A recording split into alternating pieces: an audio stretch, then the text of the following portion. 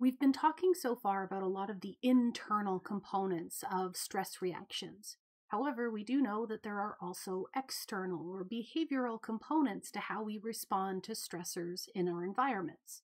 So the next few slides are actually going to touch on a bunch of these different ways that we can behaviorally cope and respond to different sources of stress. So the first of these is conveniently coping with stress, where we see that there are certain active efforts that we can take to try and master, reduce, or tolerate the demands that are placed upon us by our different stressors.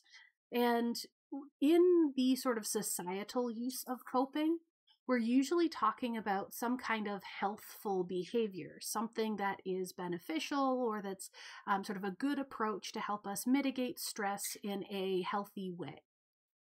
In psychology, we don't necessarily assume that healthful component, where this is just good and or bad ways that we try and cope or deal with stress surrounding us. So we'll see that some of these approaches tend to be pretty adaptive, pretty helpful, and some of them might not be as healthy. So what is one of our potential responses? Learned helplessness is actually one of those concepts that can apply here, but is actually also discussed in some of the learning literature as well, which is where I first became familiar with it. In its simplest form, learned helplessness just says that an individual starts adopting fairly passive behavior because they've been exposed to lots of unavoidable and aversive events. Basically, if over and over again you're facing these negative outcomes, regardless of what behaviors you do, you eventually stop trying. So individuals might give up, and we can even frame that as adjusting your goals. So in some scenarios, technically giving up in, say, an impossible scenario or somewhere where you really can't succeed, giving up might be a decent approach. You can save yourself all of the effort for something that wouldn't work out in the end. So technically it could be beneficial in some scenarios. It can be framed as sort of this fatalism or resignation where like everything is out of my control. I cannot complete this. We might also see catastrophic thinking that can actually come from some self-blame frameworks where individuals might start thinking, I am the reason why this isn't working. I'm not smart enough. I'm not trying hard enough. I don't have the skills. But basically negative cycles of I'm now blaming myself. This is my fault, and so on and so forth. So it can very quickly spiral out of control. And in these situations, it can be fairly damaging and unhealthy simply because you're really, really over emotional and often end up sort of overreacting in those situations. So you've encountered an inconvenience, a bunch of failures, and you give up. You've gotten to that sort of extreme of I'm done trying. You could also have that moment of everything is out of my control. So maybe one of those external loci of control where you're saying that my actions don't matter, so it's in somebody else's hands. And maybe coming to terms with that could also be okay. You could come to sort of an acceptance of either I can't do it or my actions really don't matter here, so it's in somebody else's hands. And sometimes that more positive framing could be beneficial. So it isn't necessarily always bad to give up. It really just depends on the scenario. I will say from the learning experience I have with learned helplessness, when they study learned helplessness, they will find that organisms, when they've experienced over and over again these different aversive, unavoidable events, they stop trying to avoid them. But they have had models where showing them that now certain behaviors will help them avoid that aversive event will actually start the organisms to try and avoid these events again. So you can actually show these organisms a way out of learned helplessness. We can also have things like if you have prior experience with there having been a solution before, individuals will sort of persist in their attempts for longer. They're less likely to revert to learned helplessness. And even if they sort of slow their attempts or stop trying to do the normal behaviors, they'll test them every once in a while to see if they're working again yet. So there are some of those models of learned helplessness in other species that do show that this is something that can be affected by other factors in our environment. It's not just internal components, which is kind of neat and why I mention it here. The next of our behavioral responses here is self-indulgence, where you might have found this behavior within yourselves, where when you're super stressed, when you are facing lots of stressors, you might start acting impulsively or engaging in certain types of behaviors that might actually make you feel better. So things like changes in your eating habits. Are you eating comfort food? Are you eating junk food? Are you eating way more than you really need? Maybe your spending habits have changed. Maybe you're splurging, buying yourself something just to help you feel better in the moment. And some of these behaviors, some of these sort of self-soothing actions can be linked to addiction, specifically because a lot of our research on addiction ends up tying into our reward pathway. And our reward pathway is going to activate when certain sort of desired stimuli in our environments tend to occur. So things like eating really good food can light up this reward pathway. And so we would be using that, having these actions we can engage in to try and activate that pathway so that we have more of those feel-good neurotransmitters, so we don't feel quite as stressed, quite as bad, because of those stressors in our environment. So it's sort of a way to self-soothe and to protect ourselves. And again, it might be okay if your sort of self-indulgence is something like, well, I'm going to have an extra chocolate bar today because it's the end of my exam period and I've been very stressed. But if it's, I'm going to repeatedly go on many hundreds of dollars worth of shopping sprees, then maybe that's not so much a good coping mechanism. So it kind of depends, once again, on the scenario. Since we're talking coping mechanisms, we can also talk about defense mechanisms, where we've talked about these before in our discussion with Freud. And this ties back to things like emotion and motivation and personality. But with our defense mechanisms, these are mainly unconscious actions where we're going to have some kind of distortion to our reality, to our perception, something like that, to try and handle all of these stressful emotions, all of this internal conflict that's been triggered by stress. So Freud is all about ways that we can kind of hide or redirect these sources of stress and the emotions that they trigger. So we're going to do things like repress. We're never going to think about this again, or we're going to avoid thinking about it. Or maybe we're going to project. We're going to blame somebody else for these feelings. And there's that whole list of different defense mechanisms. And though when you look at it on the surface, a defense mechanism, a distortion of our reality and our perception of the moment, even if it is an unconscious thing, could definitely be framed as negative overall. We might not want to have any kind of distortion. However, there can be some adaptive values under certain situations for certain defense mechanisms. So we'll actually see later on that positive framings, looking at things in a more positive light or avoiding thinking of certain negative aspects, can actually be a protective factor, meaning that even if we undergo some of these external stressors, the way that we've sort of framed our thoughts internally can reduce the impact that those stressors can have. Kind of a neat bit of consideration. But like I said, we'll swing back to this later. Our next topic is constructive coping. And constructive coping is typically framed as fairly healthful efforts that we'll have to try and deal with these stressful events. So constructive in that we're trying to sort of build up a beneficial way of coping. We're trying to work towards a solution. Now, just because we're trying does not mean that we will for sure reach a successful outcome. It's just sort of us trying and striving towards that positive outcome. In this constructive coping approach, usually we're going to try and confront our problems directly. So you can look at things like, well, what task is it that I have to do? What is it that needs to happen to accomplish this? You can look at things like, what kinds of resources or options do I have available to me? We can also hopefully have, in this situation, some relatively realistic appraisals of those resources. So what kinds of skills do I have? How would they help in this situation? We can acknowledge that a little bit of deception can be beneficial, just like with the defense mechanisms. A more positive mindset, a more positive framing can technically help our performance. So it's kind of like hype yourself up, make yourself feel like you totally have this. But you do really want to stay realistic, because if you overestimate your abilities, you're kind of setting yourself up for failure.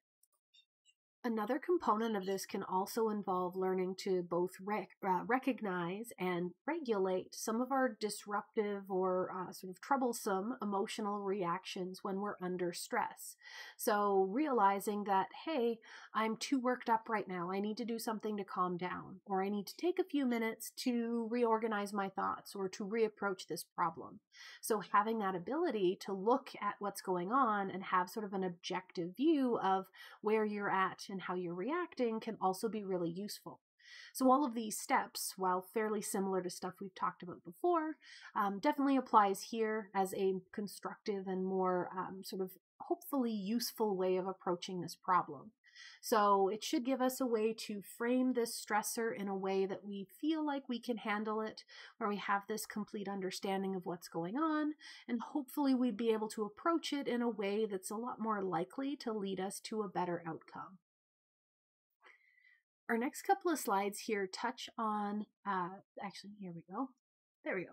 Our next few slides here touch on the concept of burnout, which is currently a buzzword and has a lot of different connotations with how it's used depending on the sources.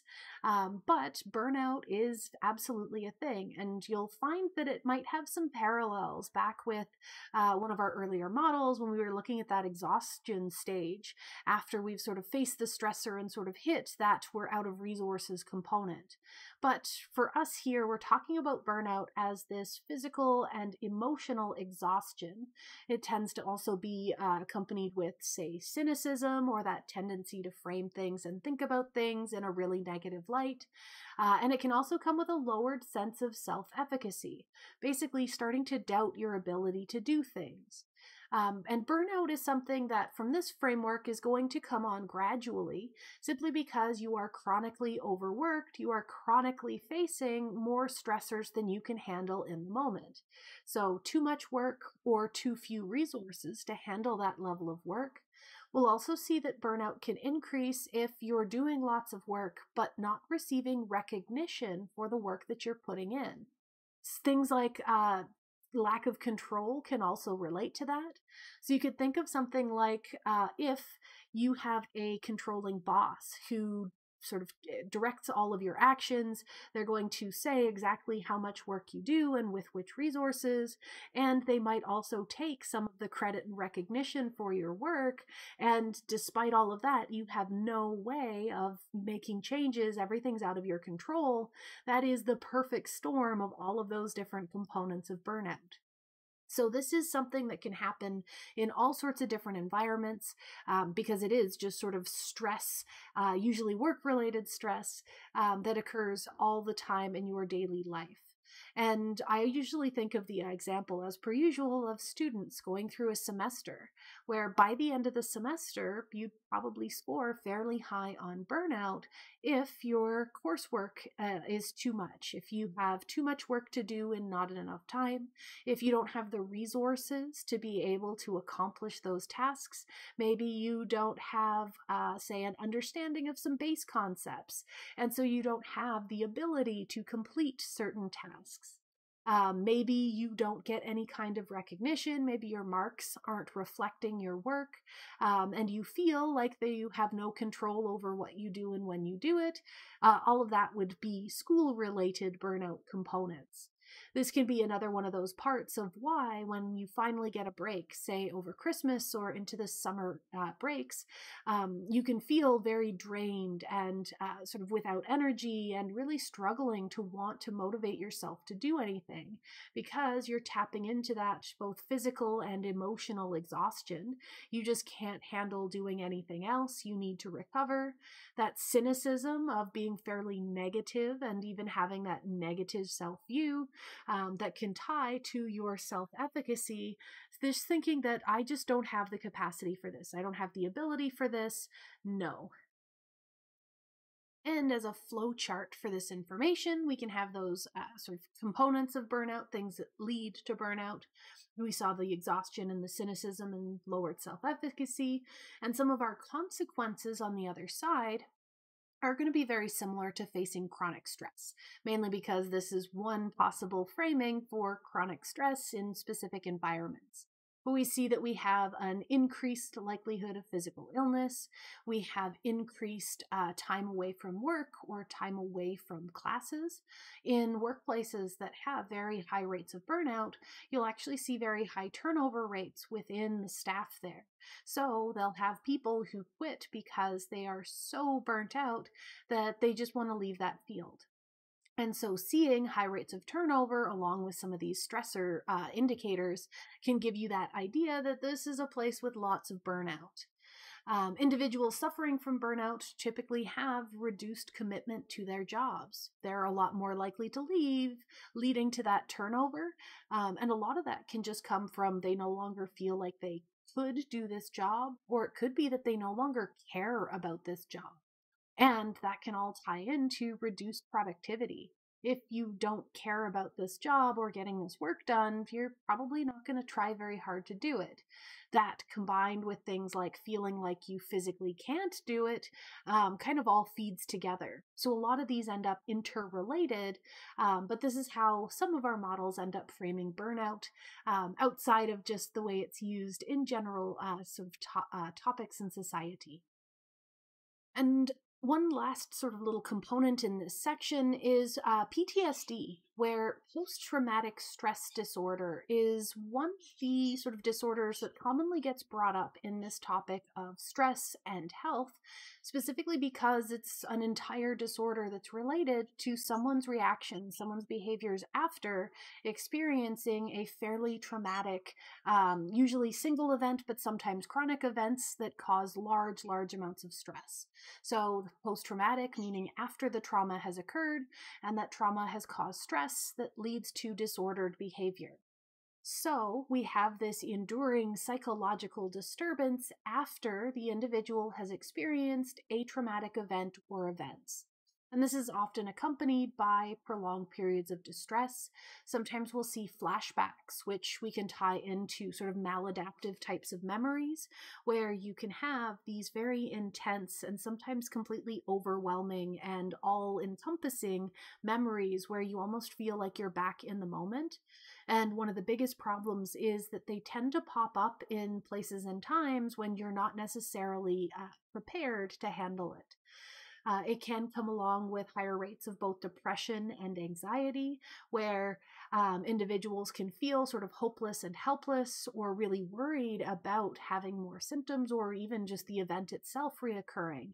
And a lot of this will also then tie into difficulty sleeping, so they'll often have insomnia as well. And of course, PTSD is a very complicated and layered disorder, and we'll end up talking about it far more in the next chapter, where we start getting into our psychological disorders and treatment for those disorders. But we typically do at least acknowledge it in this chapter because it's a disorder that starts from stress. So worth mentioning, more to come. Our next section here is going to break down a couple of our sort of more specific effects of stressors on health. So a little bit more of our internal biological stuff, a little bit on some of our different models that are sort of predicting how some of this works a little bit more directly. Just a collection of different topics. And the first one of these is our diathesis stress model. And this is a model that's applied in a whole bunch of different places. I believe it also comes up once again in our next chapter, because our diathesis stress model is looking at which factors end up sort of predisposing us to developing a particular disorder, as well as which factors in our environment, which stressors in our environment may increase or decrease our likelihood of developing a particular disorder. So this is looking at sort of internal predispositions and external stressors in the environment and how the two kind of work together to give us our likelihood of developing a particular disorder or not. So yeah, this will keep coming up, I'm sure.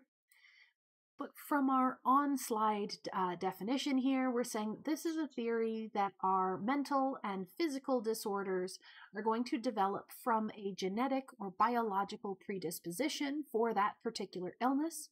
This can also be called a diathesis, and that gets combined with stressful conditions that are going to play a precipitating or facilitating role. Typically, we're going to frame it as an individual is going to have some baseline predisposition, and as we encounter more and more stressors in our environment, we are then going to be more and more likely to develop that particular disorder. So for a couple of different visuals that we can look at here, this is one that I've seen in a couple of different sources where we have our predisposition, so low to high. So this is saying, do you have a family history of this disorder? Do you have genes that give you a high likelihood of developing this disorder? Some kind of underlying biological and or genetic component sets us somewhere along this axis. Then our environment, our stressors as we go through life, are going to have an influence, where the more stress we encounter, the higher risk we are. But if we look at it, someone who's low risk has a low predisposition from their biology, even under very high stress conditions, are very unlikely to develop that disorder. They stay in the blue. Whereas somebody with a high predisposition towards this disorder, they're going to be much more likely to manifest or develop that disorder, even with very low amounts of stress. So the higher your sort of predisposition, the larger your diathesis, the more likely that stress is going to cause you or lead you to have this particular disorder. And so it's not super specific, no numbers, no quantifiers, but you can kind of think of it that way. And if that diagram doesn't quite work for you, I have this one, which I've been using for years at this point, where they were looking at, for this one, predisposition towards alcoholism, where they framed it as our diathesis at the bottom as this amount of predisposition. Our genes are giving us a tendency to become alcoholic, and some people have a higher tendency, and some people have a lower tendency. So lots here and very little over here. If they are then exposed to different environmental stressors. For this example, they're saying, yeah, you were around a lot of friends who drank and you also tended to consume a lot of alcohol in that environment, so there is a high level of stress.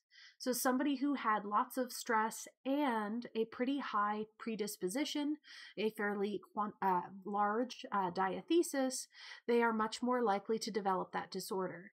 Whereas somebody with a much lower predisposition, even if they encounter that same amount of stress, wouldn't hit the threshold required to develop that particular disorder.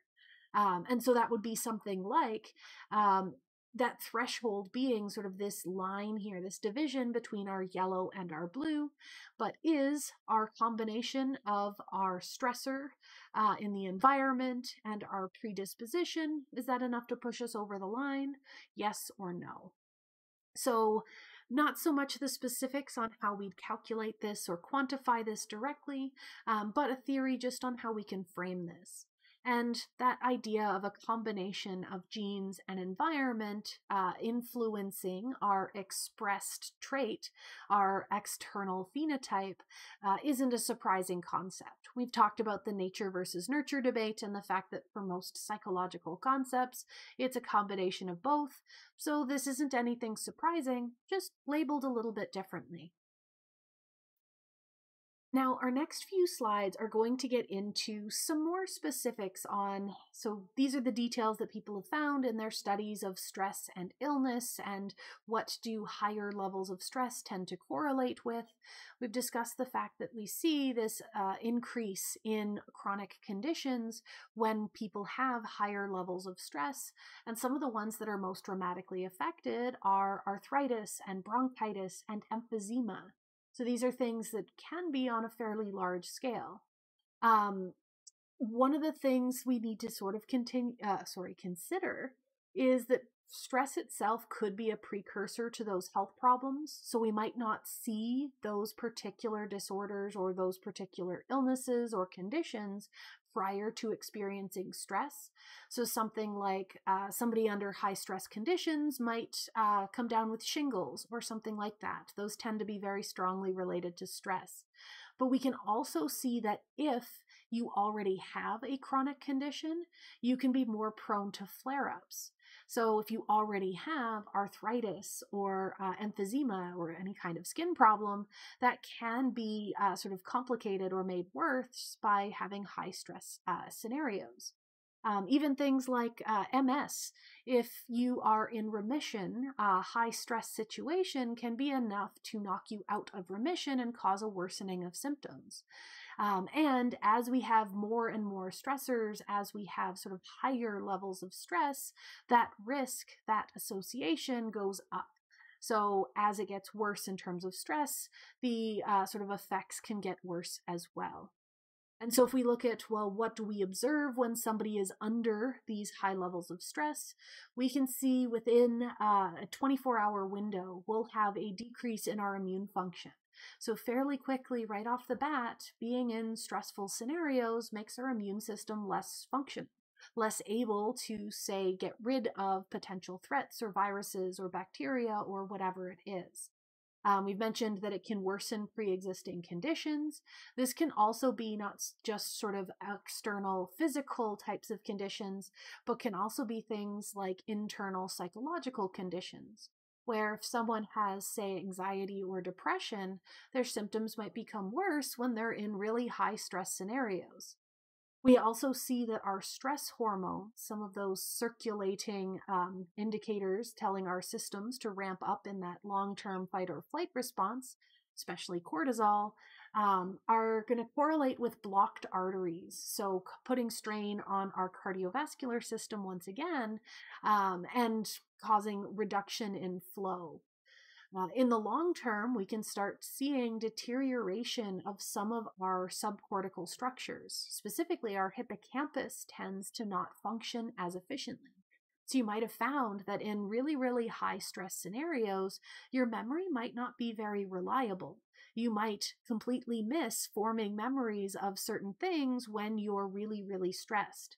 And so this can come with, say, individuals who suffer very acute, strong stressors. Say you are a victim of an attack. You might not form any memories of the event at all, which could be due to some of the other things going on while you're in such a heightened state of stress. So deterioration to the hippocampus itself, changes in the activity between our hippocampus and the areas of our cortex where we store those memories, and that shows differences in sort of storage, but also retrieval. So lots and lots of things implicated there. We can also make a link back to an earlier topic with personality, where our two sort of briefly mentioned personality types for type A versus type B personalities, they can have very different responses or different likelihoods of stress. So you might recall, but our type A personalities tend to be very competitive individuals. They tend to focus on trying to be the best, to trying to outcompete others. They tend to be very impatient and want everything done their way right now. They tend also to score very high in anger and hostility as part of their wanting to be competitive and the best. And because of all of these sort of very strong, very high pressure qualities, they tend to put themselves in fairly high stress environments. So, type A personalities are very likely to be things like doctors or lawyers, where those jobs are, yes, a place where you can be powerful and in charge and in control, but they are also very high stress environments themselves. So you get sort of this interaction between the personality and the environment and things like that. And our type A personalities tend to have a much higher risk of heart disease as compared to our type B personalities, which they tend to be a lot more relaxed and easygoing. They tend to get along with others, and they tend to be a lot less aggressive and less competitive than their type A counterparts. But despite the strong differences in how we describe the two personality types, and while yes, there is an increased risk of heart disease for our type A's, it is really as extreme as some people would have anticipated, where, yeah, that is an elevated likelihood, but it's not a strongly elevated likelihood.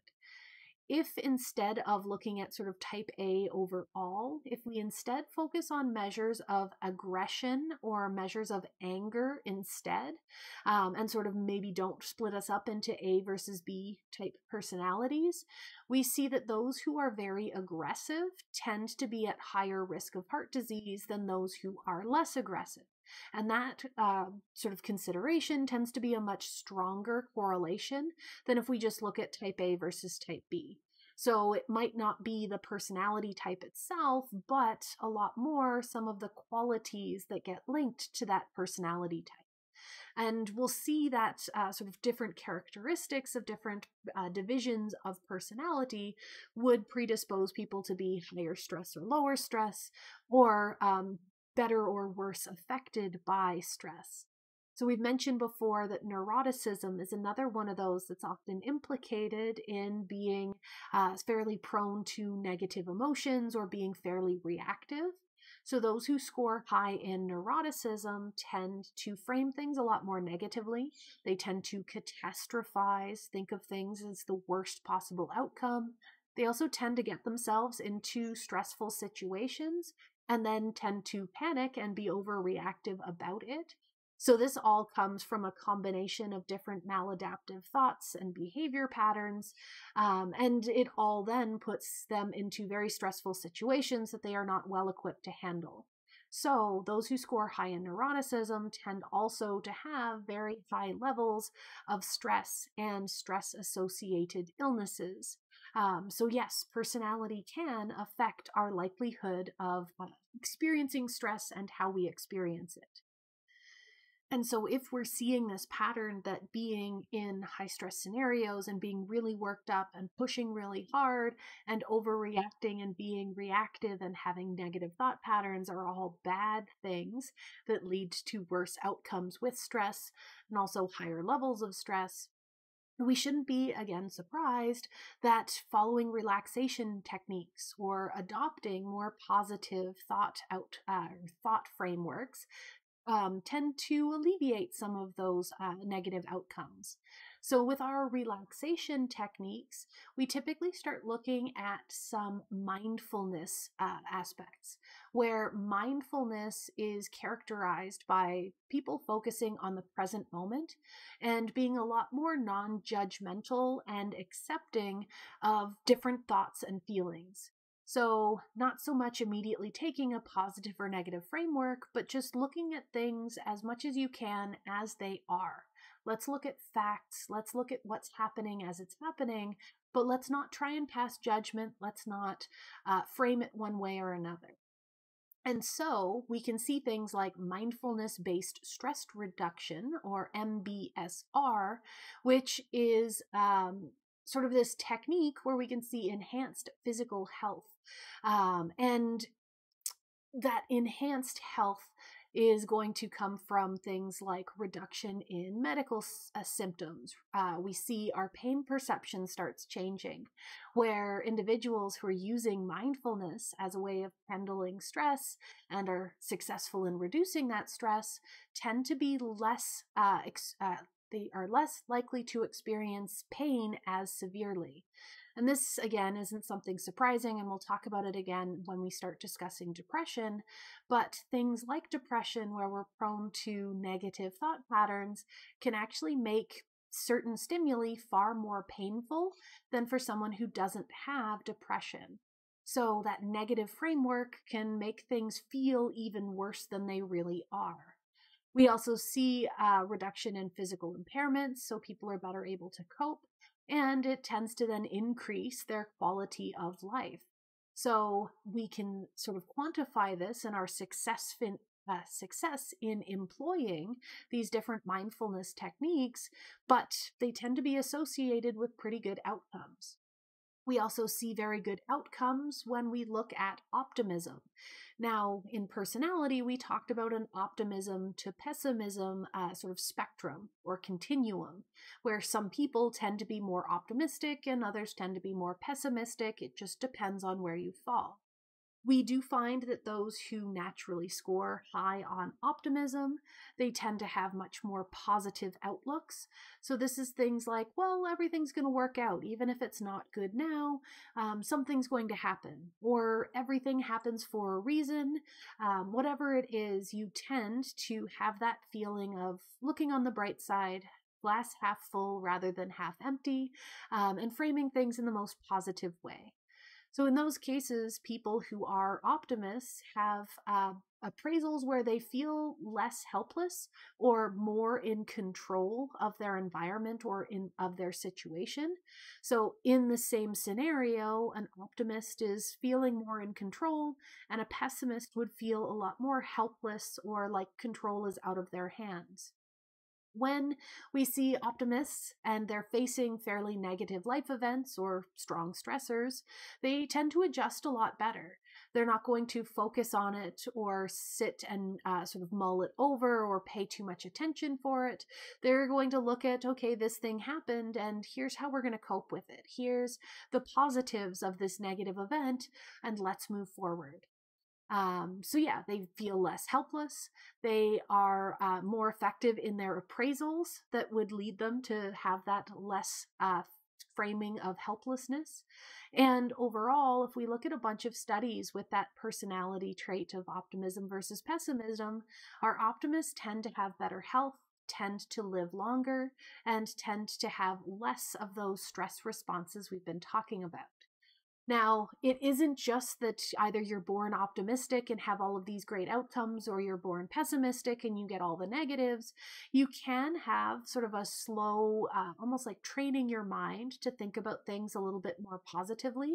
This can be one of the reasons why someone might choose to speak with a therapist or a counselor, where you can have this adjustment of, yes, I have very negative default thought patterns that can come from, say, childhood, which we'll talk about momentarily.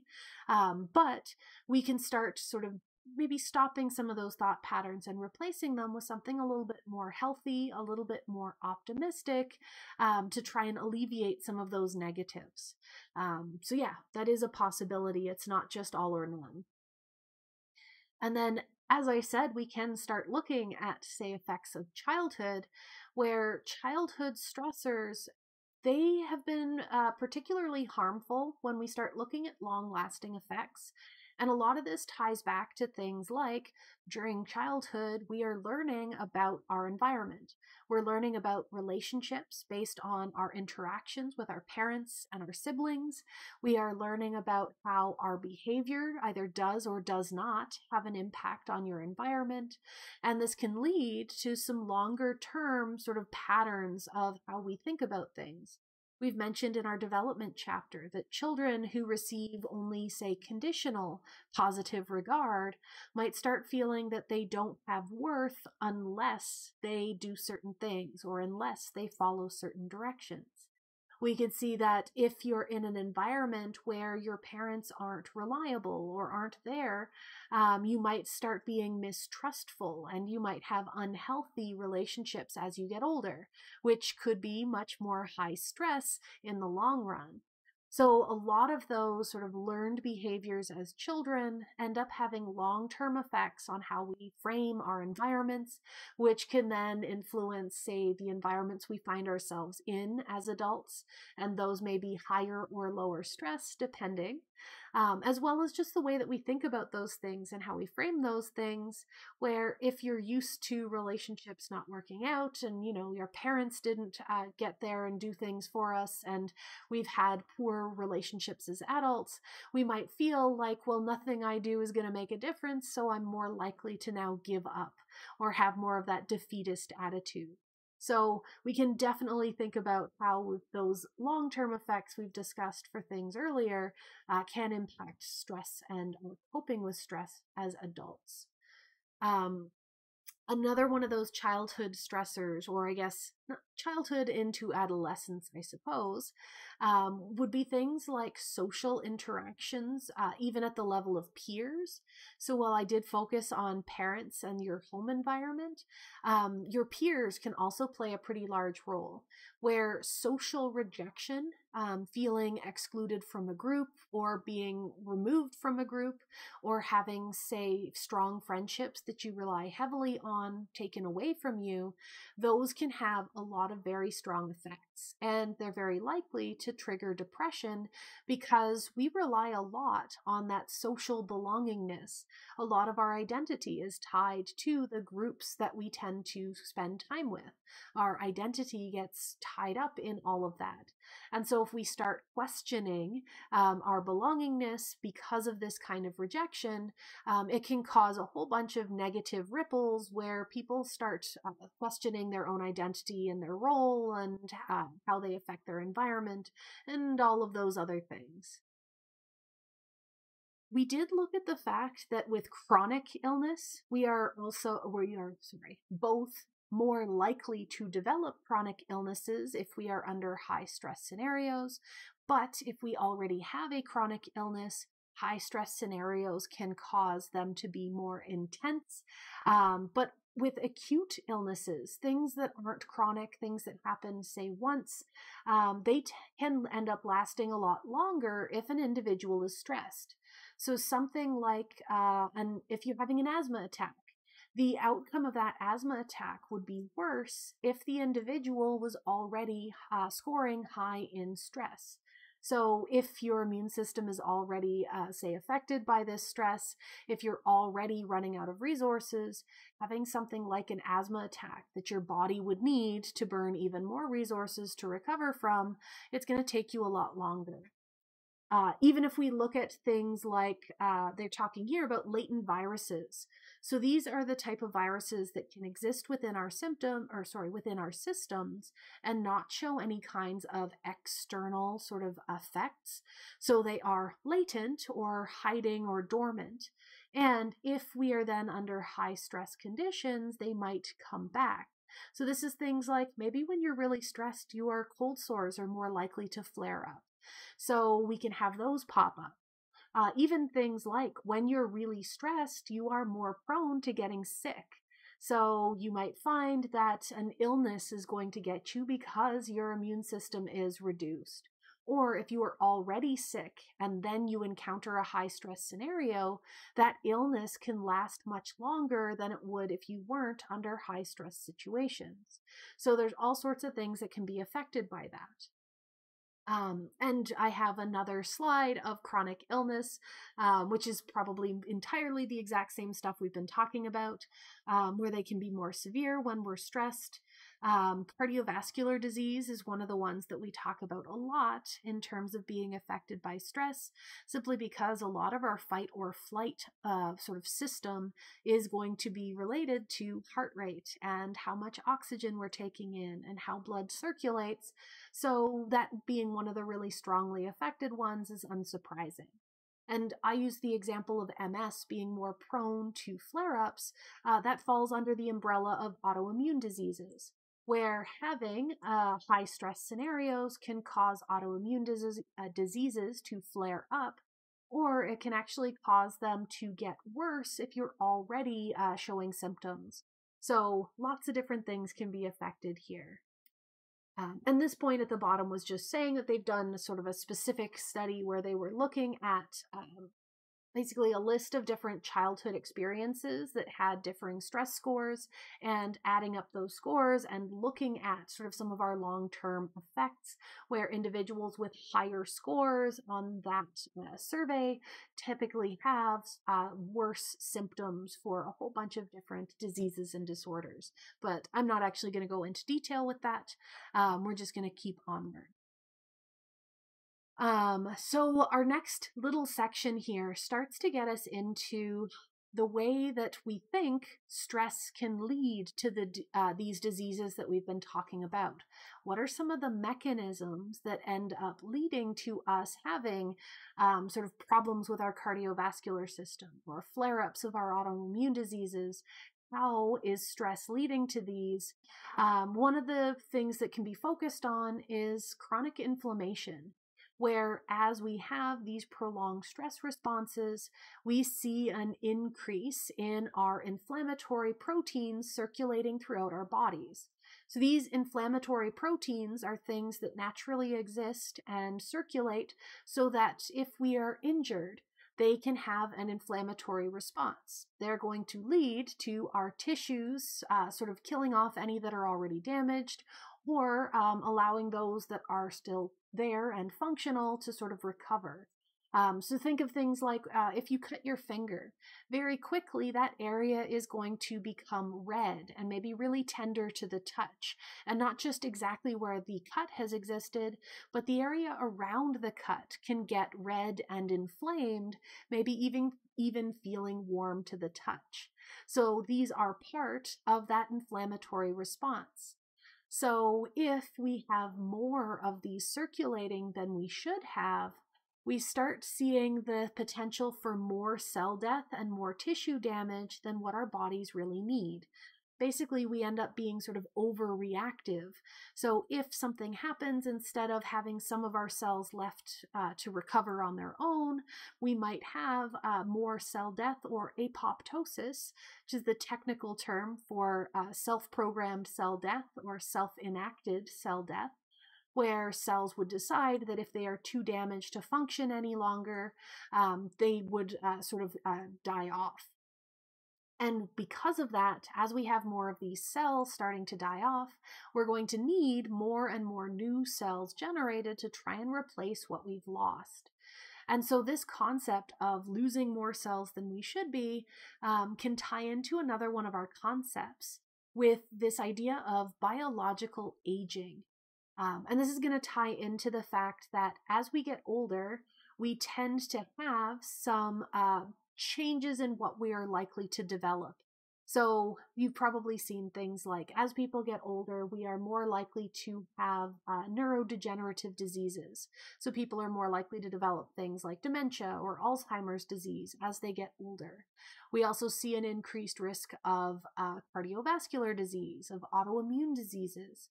And one of the biggest theories for why these things and many, many others start to become more and more common as we get older comes from the way that our chromosomes are built, where within our chromosomes we have at the end sort of these protective caps, and these caps are called telomeres. And they are this odd DNA protein complex that sits on the end of our chromosomes. So you might remember or be familiar with our chromosomes, where this would be our chromosome sort of sitting with our centromere in the middle, where we can attach our two duplicates. Sometimes our chromosomes exist as pairs, especially right before our cell divides. But these telomeres at the ends, they don't actually code for something on their own. They are just there as kind of junk to protect the rest of our coding DNA and everything else in between. So they're highlighted here in orange to show us that they are there and how much we have as sort of to begin with. As we get older, we're going to have our telomeres sort of start to vanish. They start going away as we make more and more copies of our DNA. And as a little bit of a visual on how this works, again, probably more detail than you need in terms of mechanisms, but if we think of our DNA as sort of this long stretch, and in the middle we have a bunch of our genes and non-coding DNA and stuff in between. But in order for us to go from a single cell, so one cell is going to split into two cells, to do that, we only have one copy of our entire genome in a single cell. So we need to duplicate every single bit of our DNA to then pass it on into these two new cells. So one of these is going to get the original from this cell, and one of them is going to get a copy. And so to do that, we're going to have to use the mechanisms that exist within our cells. So we will have a sort of bit protein of some kind is going to come in. It's going to create this sort of binding location. And from that, it's going to say, okay, starting here, we're going to copy all of this.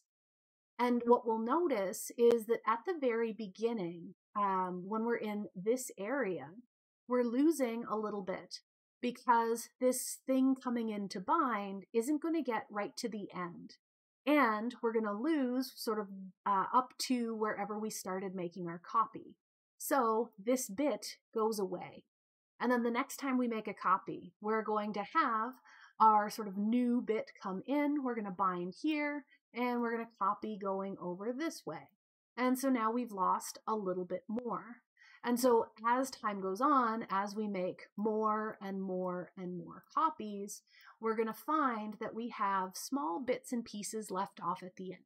And each time that happens, we're not losing tons and tons of bases, we're losing just a small amount of them, but over time it becomes sufficient for these caps, these protective coatings on the end, to get smaller and smaller. And then eventually we lose that protective component, where now when we're losing bits and pieces and when we're making those copies, we're now eating into some of our coding DNA. Some of our genes are going to start getting lost. So in this case, we're starting to see that our chromosomes are unstable, they're not as complete as they should be, and when this happens, we might see that our cells undergo apoptosis because they're no longer functioning the way that they should be. So that is one of our mechanisms for how we understand cell aging, and the fact that as we get older and older, as more and more of our cells have undergone many, many, many different copying sessions, our cells are going to have shorter and shorter chromosomes. So this becomes more and more likely as we get older. And if this loss is happening in parts of our body that are very much affected by, say, high levels of stress from stress responses, like our hearts and our lungs and the areas around our veins, if we're having more and more of those cells dying off because of sort of this high inflammation rate, because of other aspects of stress, then we're going to have more cell death, which ends up accelerating this aging as we're making more copies to replace what we lose. So if we're pushed to have more rapid cell division, we're going to see an acceleration of this biological aging process, which leads to our telomeres shortening and going away much faster.